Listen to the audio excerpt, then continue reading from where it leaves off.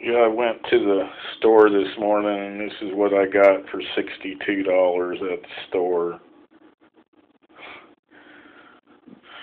62 bucks right here, and it won't last that long. Food is so high now.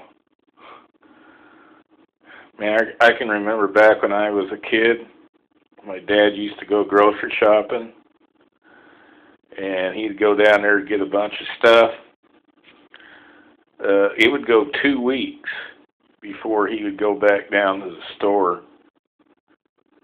And now you go to the store and you can even spend $100, $120. You don't go that long. You're sure not going to go 2 weeks. I can tell you that. The deal is they cut down the quantity what's in the packages.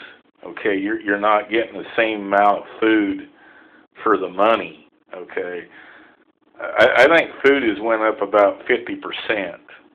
That's what I think. Okay, I think it's went up about 50% in the last 10 years. So, and there's no way that if you got a job that raises are keeping up with inflation,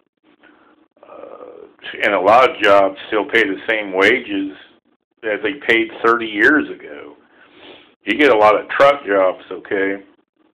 You get like into driving truck, especially local truck drivers. If you're a local truck driver, a lot of them jobs pay between $10 to $12 an hour. That's not a lot of money, man. Especially if they don't want to give you overtime. If they just want to work you 40 hours a week, and you're only making $10, $12 an hour, and if you got a family, man, and then if you're on Social Security, okay, if you're on Social Security, disability, there's no way the raises they give you is keeping up with inflation. There's no way, which this year is supposed to be a pretty good raise. I think it's like $25 on Social Security.